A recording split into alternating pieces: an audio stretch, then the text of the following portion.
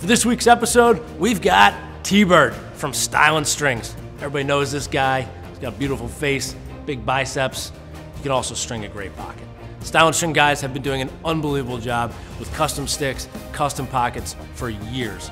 Obviously, they are a founding member of String League. We couldn't be happier to have them involved. And for this week's episode, we're gonna throw it over to T-Bird to lay down the challenge.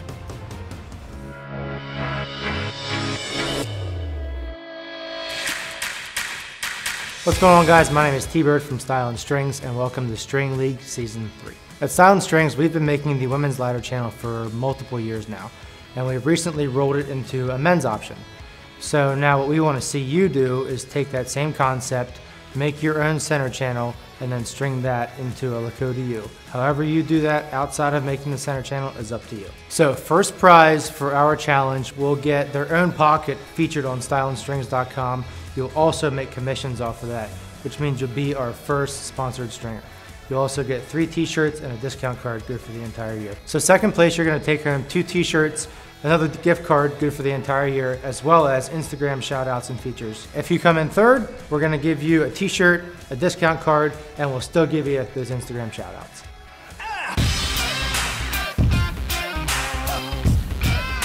What's going on, everybody? Tyler Bortner here, representing Stylin Strings for String League Season 3, Week 3. This week we had a lot of great entries, probably the best that I've seen the entire season so far. Here's how I got them stacked up 1 through 6.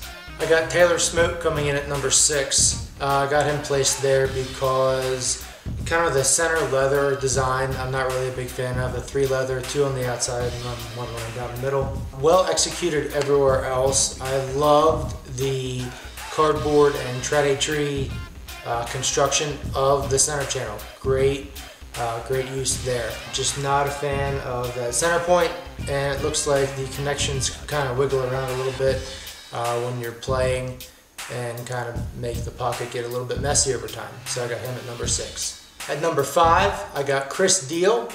The reason I got him at number 5 is kind of the material usage. The creativity was there. The corset theme was awesome.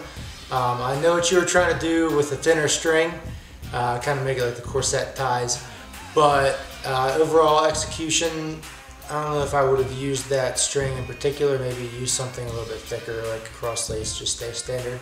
The construction of the center channel itself was great. The pocket stringing was great, symmetrical, everything was awesome, but just kind of the material usage and punching the holes in the leathers might lead to that thin string ripping that leather over time. Alright, number 4, Matt Simpson with his Lakota strung up with an absolutely great center channel. Again, all of these are awesome.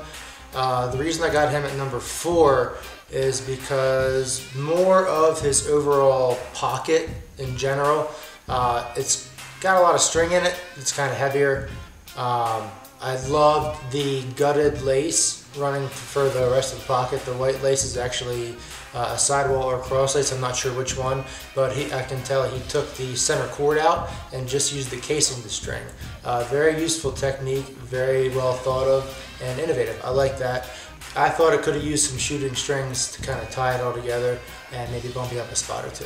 So at number 3, we have Chris Burke from Mainly Mesh. The reason I loved his center channel, I've never seen anything designed quite this way. It was an awesome design. The cross lace crosses in and out and around the leathers, makes some great connection points. I thought that could have been improved if the connection point on the inner leather was beefed up a little bit so it didn't slide, and maybe scrunch it up a little bit and put 1 more diamond in to keep it kind of a more smooth, free-flowing, easy release pocket. Kind of looks like it might sit in there and kind of throw a little bit sloppy over time. Great overall design. Awesome, awesome job. Alright, and coming in at number 2, I have Phil Pierce with a rocket pocket-ish inspired design.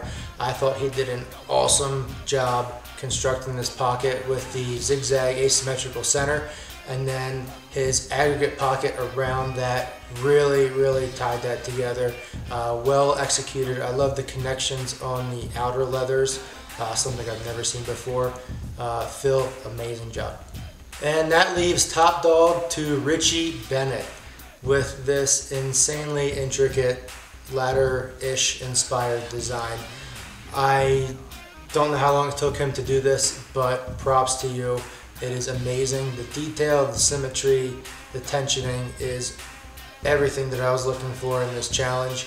The design could have been more original, but the detail, the attributes of this pocket, just the entire stringing around that center channel, top notch. Richie B, you get number one.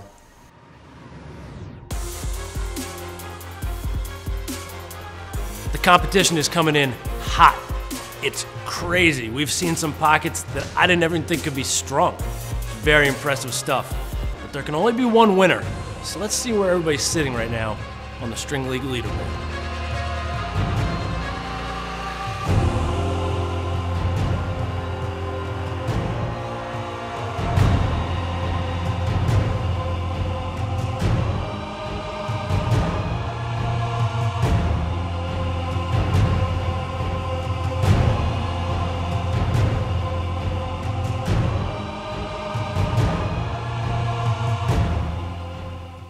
Yeah, can I get some of that yellow sidewall? Yeah.